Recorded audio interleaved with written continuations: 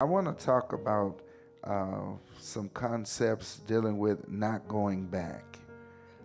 Dealing with not going back, and we'll get a fancier title for the media ministry. But right now, the title is how not to go back.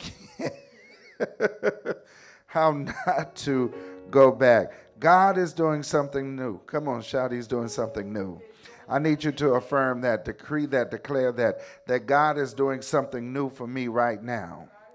And what he says here in the book of Isaiah is he says, remember, the King James says like this, remember ye not the former things, neither consider the things of old. Remember ye not the former things.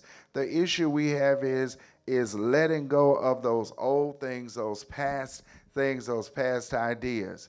And old stuff is not always hurtful stuff. Sometimes it's not always hurtful that I need to let go of. When we think about letting go and letting go of the past, most of the time we think about only letting go of what has hurt me, what has harmed me. But there are some things that just don't serve me anymore. It's not that they were bad things, but they just don't serve me anymore. You know, on my journey, Mimi laughed because in a meeting they asked me, when did I start preaching? And so I just proudly said that it was April of 1998, and she says, "Oh, was I born?" You know, she just had to throw shade right there. Was I born? And I'm like, okay, little girl. Before I knew it, I said, "Shut up, Mimi." But still, there are journeys that this is a journey I've been on, and I've had a lot of experiences. And even some of my spiritual experiences, there are things that have been a blessing, but guess what? They no longer serve where I am now.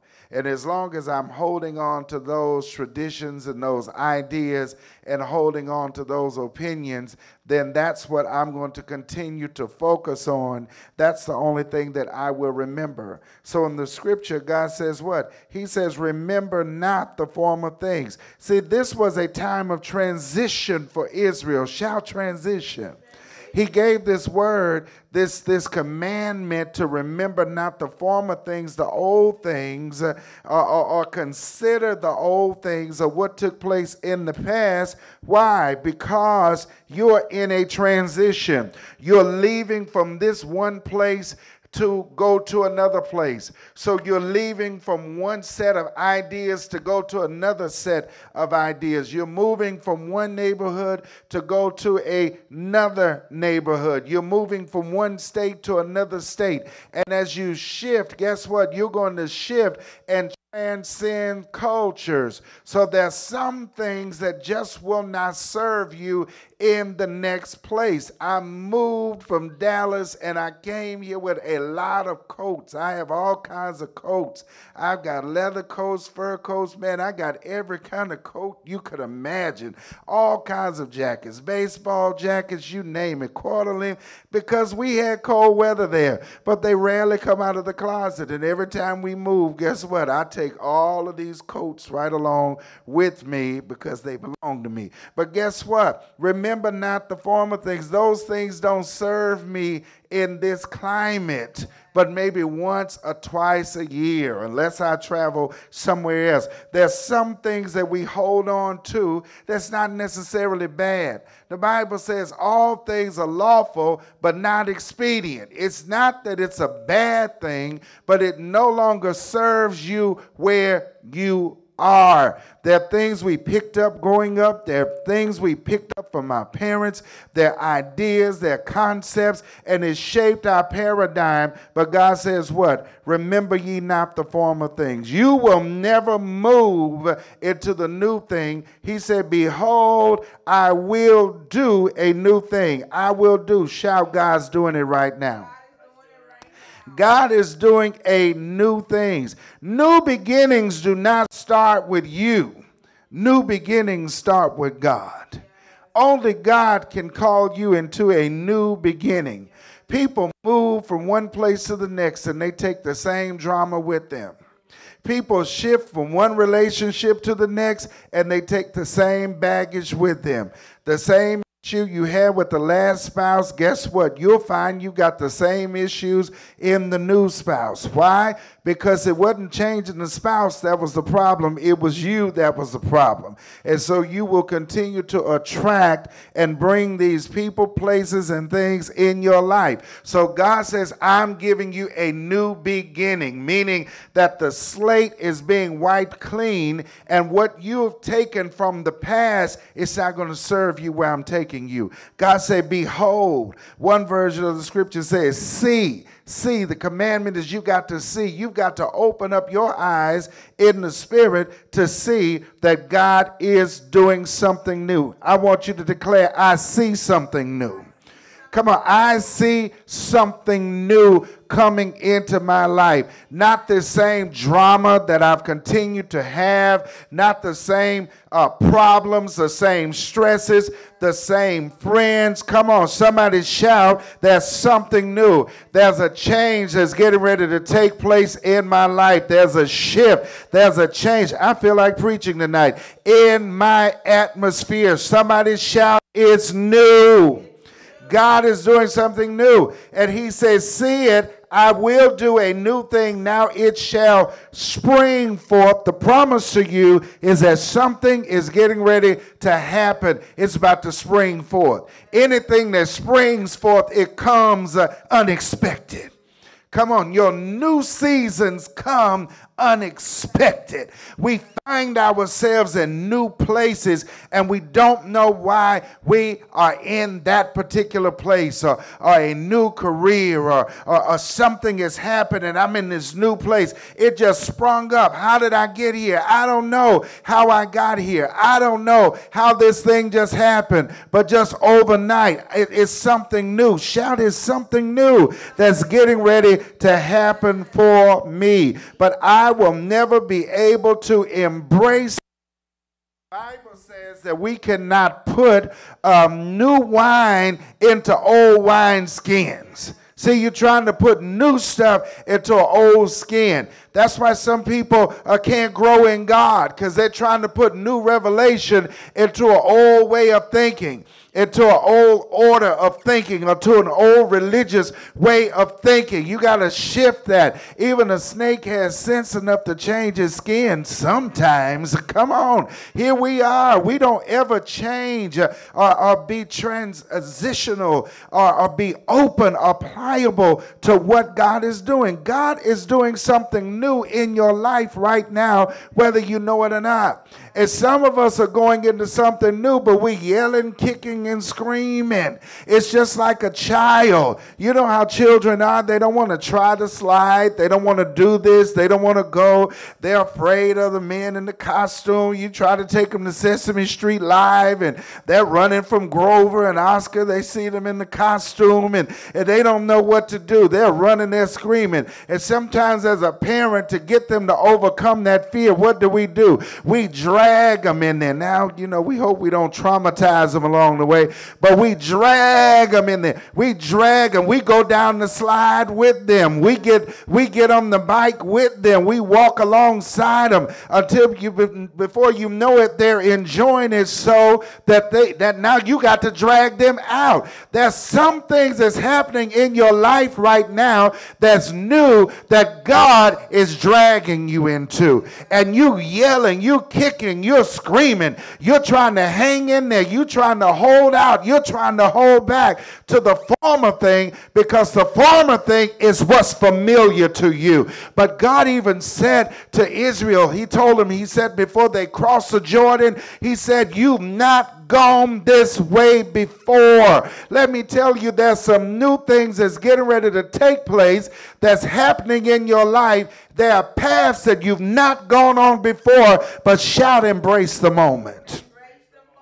Say, I can't embrace. You've got to embrace this moment. God is not in the past. God isn't in the future, but God is right here, right now. Even when Jesus taught the model prayer, he said, give us this day our daily bread. Not give us bread from the past or give us bread for tomorrow, but he said, give us this day. Why this day? Because God is right now. God is evenly present. God is not in Monday. God was not in Tuesday. God is in Wednesday. God's not even over in Thursday or Friday, because Isaiah said he declared the ending from the beginning. What happened is God already declared the end of the thing. All he did was backed up time so we could get in sync and get in time. So in order for me to experience this new thing, this new season, shout, I must embrace the moment. I got to align with this thing. I don't like it. Come on, let's be honest. I don't like it. This is different. This is new. This is really not my cup of tea. This is really not where I saw myself being, but I'm just going to embrace the moment. See, if you don't embrace the moment, then you'll make the mistake of trying to go back. See, if you don't embrace this moment, you will make the grave mistake of fighting to go back. I watch people fight to go back. I've done that myself. You know what we do? We fight for limitations, don't we? We find ourselves fighting for limitations. There's some people you can never give them a positive outcome. This is why I just listen to people now. I listen because they tell me this is wrong and this is wrong, and with the way my brain works, because I see it and I'm a thinker and I can come up with all kinds of ideas. My challenge is in the execution of the ideas, but I have it. It's just the execution. If I can get some folks to execute it, hey, it's going to be a great thing, but it's going to sound real good by the time I get through drawing it out for you. But there's some people, when you do that and you try to give them every possibility for something to work, they come back with every possibility for it not to work.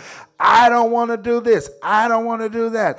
Somebody was telling me, well, I'm trying to do this, but the money is over there if you do it with the youth. I said, well, why don't you switch your model and do it? Well, I don't want to deal with children. Well, we'll stay broke over there trying to deal with this group of people. Come on, somebody. You got to understand that we have got to be open to the new thing so that we'll stop fighting to stay in what's old. People are miserable right now and unhappy because they have fought to stay in something old. They have fought to stay in something old instead of embracing the new. Instead of embracing what God is doing in this moment. This is what Israel did in Numbers, the 14th chapter. The first verse said, and all the congregation lifted their voice and cried, and the people wept that night, and all the children of Israel murmured against Moses and against Aaron, and the whole congregation said unto them, listen to this, would God that we had died in the land of Egypt, or would God we had died in this wilderness? And wherefore hath the Lord brought us unto this land to fall by the sword, that our wives and our children should be a prey? Were it not better for us to return into Egypt? And they said one to another, let us make a captain, and let us return into Egypt. See, in that transition, because there were some giants along the way. There were some enemies along the way. There were some challenges along the way. There were some slim days along the way. Y'all talk back to me. There were some slim moments along the way. They said, good, look, we'd had it better in Egypt. We'd rather die in Egypt. We know we were enslaved there, but we would rather die there. At least we had leeks and onions. Who wants to eat leeks and onions? At least we had this. We had it better over there. That's the way we do. We cry. The Bible said what? They wept and cried all night. And they said, you know what? Forget Moses and what you're talking about, Moses. We're going to get somebody else to take us back. 3 things happen when you decide to go back. What are those 3 things? Number 1, you reject God's plan. You reject God's plan. When you're trying to go back with what God has brought you out of, you're rejecting God's plan. He has a new plan for you. Isn't that what he said in Jeremiah? He said, I've got a plan for you. So God has a plan in this. It was never God's intent for Israel to be in the wilderness for 40 years, but their constant murmuring and complaining is what kept them in the wilderness. They were only supposed to have been in the wilderness for a few days. It was a few days' journey, but their complaining, their striving to go back is what kept them in the wilderness, walking in circles for 40 years, never realizing God was keeping them. They had manna and quail every day. They had a cloud of fire at night to keep them warm. They had a cloud by day to keep them cool from the sun, and the soles of their shoes never ran out. Can you imagine a pair of Jordans that lasted for 40 years? They walked in circles every single, that got Carrington's attention, that they walked in circles every single day. Why? The Bible said, God said they were going to walk in this, have this wilderness. He said, because this group is not going in. So it took 40 years for that group, that generation, to die so the next generation could go into the promised land. Now, what is God really trying to say to us? Let's bring this so we can apply this. What do we need to do? We need to let some mindsets die. We need to allow some opinions to die. There's some stuff that's no longer a part of us. It's some relationships. We got to let it die. Somebody say, pull the plug on that thing. Say, as long as it's on life support, you still hoping, wishing, and praying, and should've, and could've, and would've. Pull the plug. That's what you got to do. It's hopeless. That thing is over with. I'm embracing something new. They were fighting, striving, crying to go back. So when you decide to go back into what God has called you out of, into that past thing, mindset, whatever it is, number one, you're rejecting God's plan. God has a plan for you. You're saying to God, I don't want that plan. I'd rather walk in this wilderness 40 years crying, trying to figure it out. There's a song that said, I would rather be regretting by myself than to be forgetting with somebody new.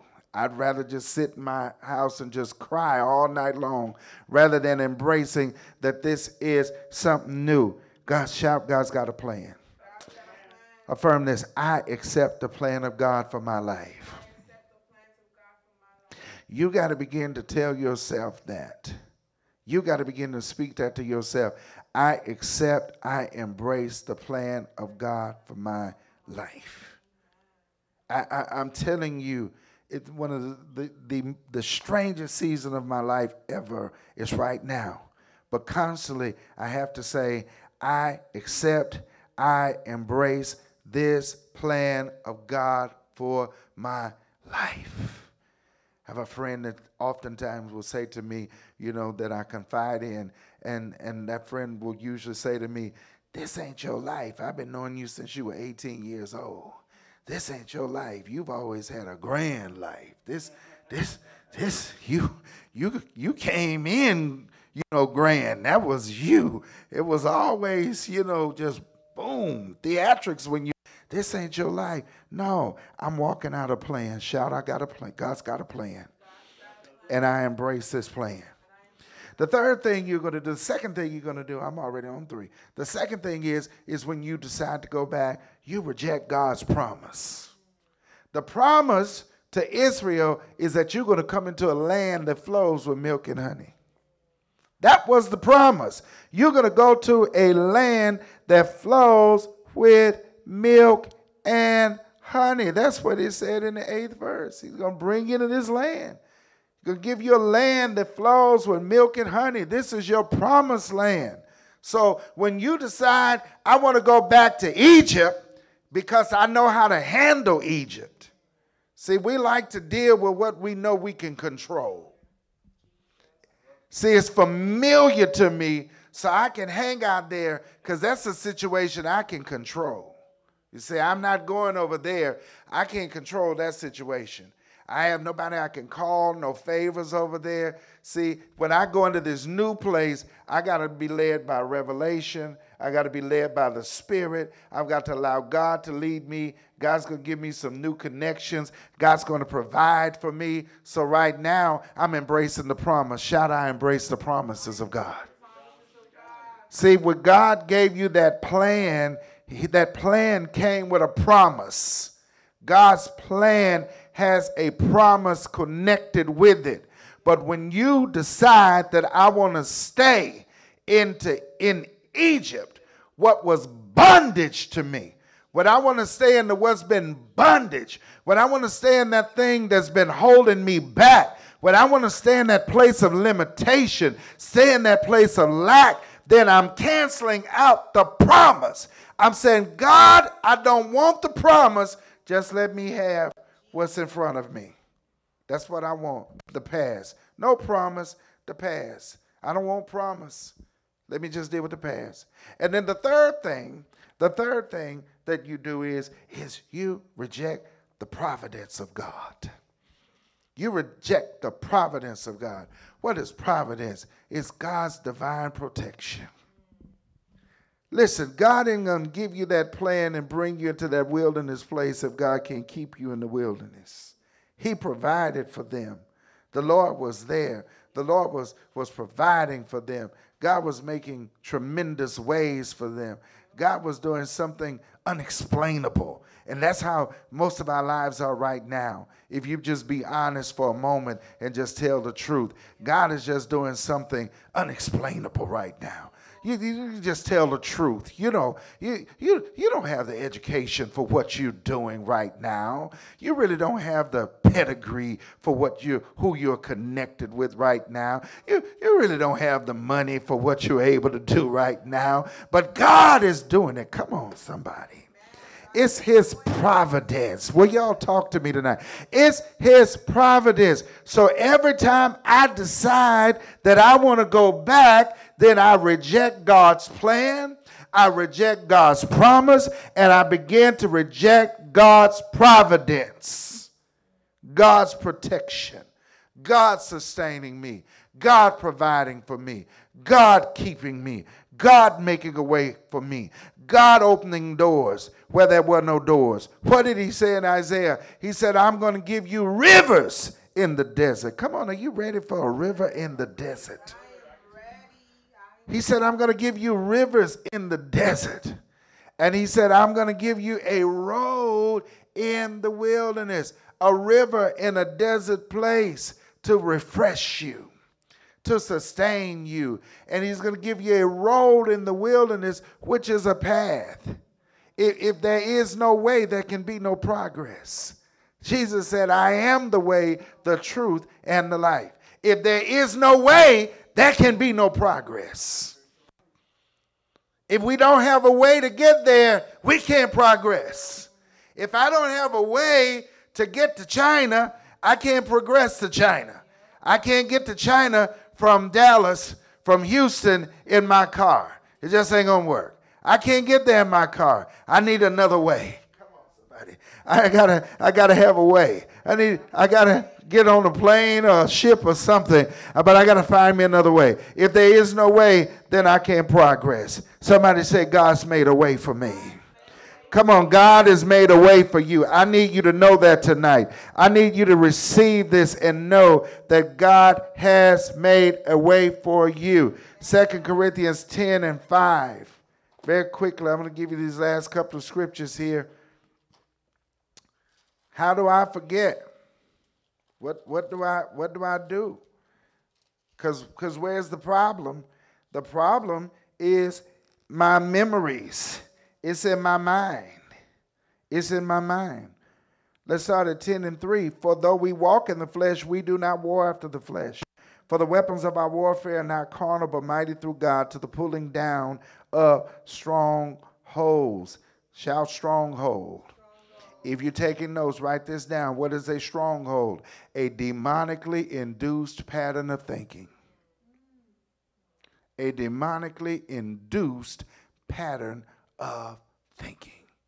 The devil didn't create the stronghold. We do. We allow demonic situations to entice us, to influence us, to dwell in wrong patterns of thinking, wrong mindsets, and we create what? A stronghold. So if I want to get out the stronghold, I have to change the way I think. The prophet Nathan came to David, and he told David, he said, come out of that stronghold. David was down there in the stronghold. He was hiding. He was praying. What am I supposed to do? They would get ready to stone him and kill him. Nathan came to him and said, come out of that stronghold. It's time for you to get to Jerusalem. You've been in that place long enough. You've been held back. You got to come out of that stronghold. You ain't going to come out of that stronghold until you change how you think, until you change how you perceive. See that I'm doing a new thing. That's my perception. See, so what do we have to do? Because that stronghold is keeping me from seeing very quickly that God is doing something new. See, I'm seeing this as failure, because I'm seeing this as failure.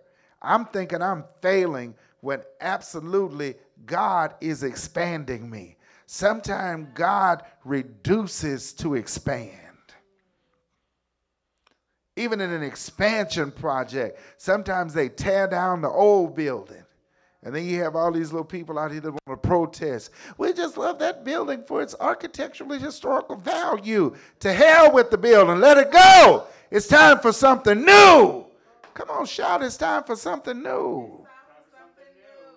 That's what the Egyptian pharaohs would do every time they got a new pharaoh. They would say, go and wipe all the faces off the statue and put my face up there. That king is dead. He's gone. Let's put my face there. So all the pharaohs go through, cut the nose off, change it, rearrange it. I'm putting something new there. What does he say? I've got to do this. This is in my mind. Shout, it's in my mind. It's my thinking. It's the stronghold. So what did he tell me to do? The weapons of our warfare are not carnal, but mighty. How? Through God, to pull down, to the pulling down of strongholds. So through God, through the divine, through the word of God, I got to pull down these strongholds, this negative thinking. 5th verse, casting down imaginations and every high thing that exalted itself against the knowledge of God. Not only am I pulling down these strongholds, these crystallized negative thoughts that I have been crystallized in, whether it's I'm a victim, I'm losing, I'm defeated, I'm sick, I got all this kind of stuff going on. You know, I'm singing the blues and I'm crying. I'm going to pull that down. And what else? I'm going to cast down what? Imagination. What is imagination? My picture maker. I'm going to cast down even my imagination, because my imagination gets away from me sometimes. And my imagination can take me into the wrong place.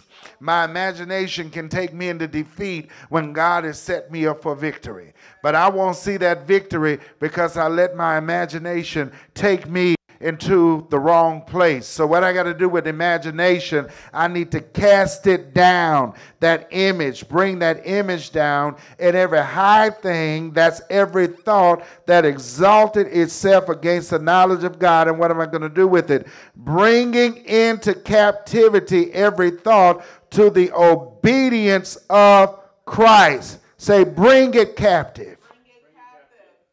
Bringing it captive. Every thought to the obedience of Christ. What did it say? What did it say? Bring every enemy captive, every friend captive. No, he said bring every thought captive. So this scripture is telling you, simply Paul is just saying what? Control your thinking. You'll never embrace the new until you take control of your thinking. The thoughts that you have allowed yourself to become rooted in, the images that you have allowed yourself to continue to hold, you got to change the very image. That very thing that you see about yourself, and I'm talking about the truthful image, Not what you say that you describe to people that sounds good, but I'm talking about the real you that you see when you think about you. And you close your eyes and you sit in the theater of your mind and you look at the stage of your mind and that picture that you see of yourself. If it does not line up with what God says, with the word of God, I need to do what? I got to take it captive. Come on, shout, take it captive. You got to, and having in a readiness to revenge all disobedience when your obedience is fulfilled. Let me take that thought captive. I'm going to bring it into the obedience of Christ. What do you mean I'm going to bring it into the obedience of Christ? I'm going to bring that my thinking into truth. Shout truth. I'm going to bring it into truth.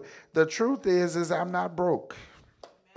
The word of God does not call me broke. I don't care what's in my bank account right now. I've already got it in the spirit. It's coming into a natural manifestation.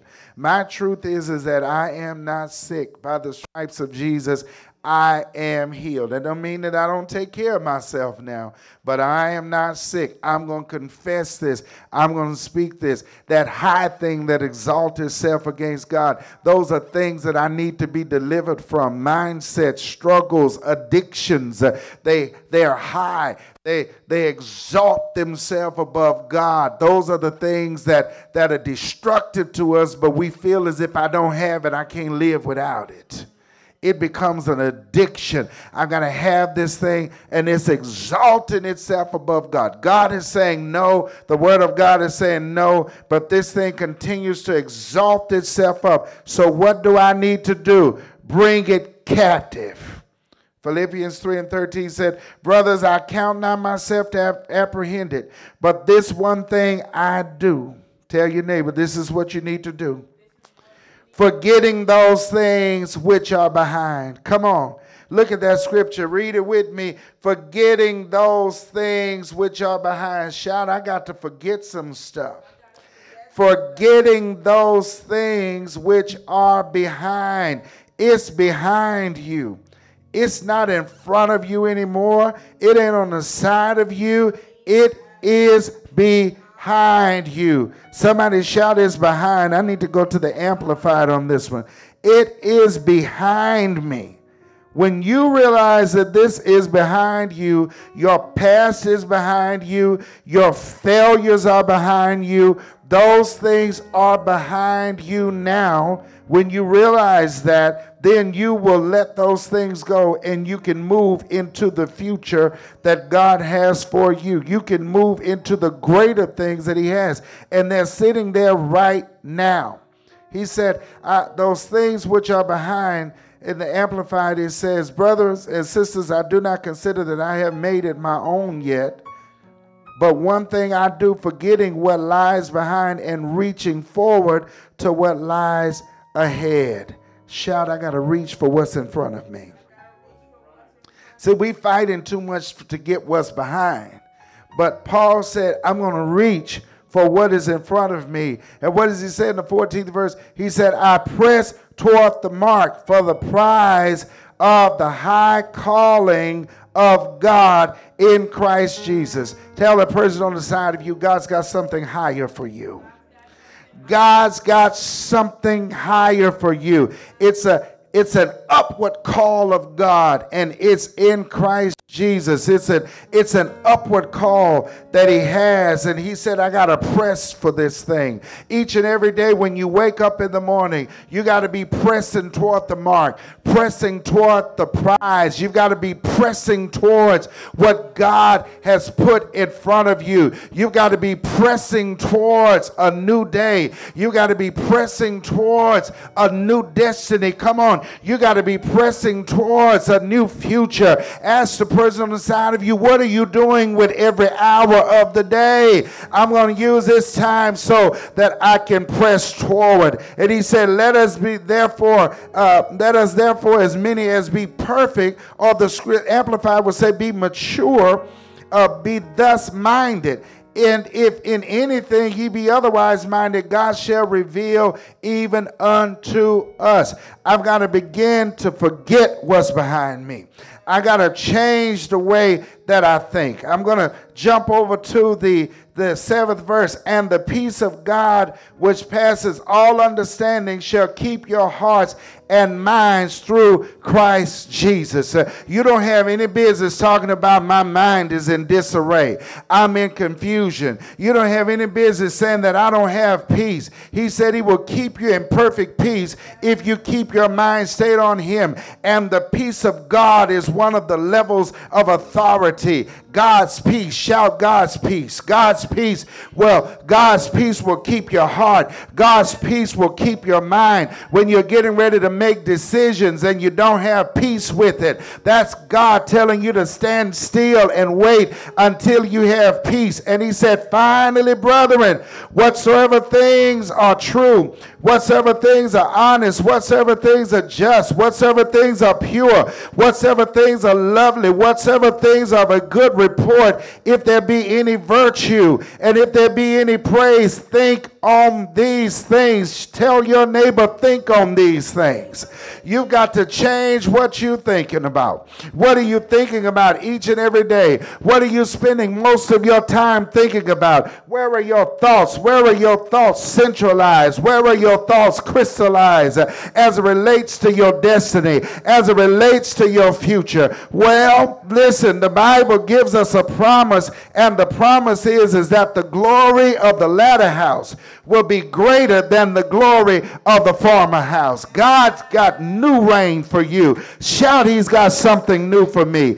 I'm going to go into my new destiny. I'm going to go into my new experience. I'm not going to treat, because you are mishandling your destiny. You are mishandling your moment because you're continuing to handle this new moment as if it had anything to do with the past moment. So don't let me mishandle or misappropriate this moment that I'm in right now, because God is doing something new. Come on, stand on your feet. God is doing something new in my life. God is doing something wonderful. God is doing something extraordinary for me right now. Come on, shout, it's new. It's new, it's new, it's new, it's new, it's new, it's new. It's a new day. It's a new season.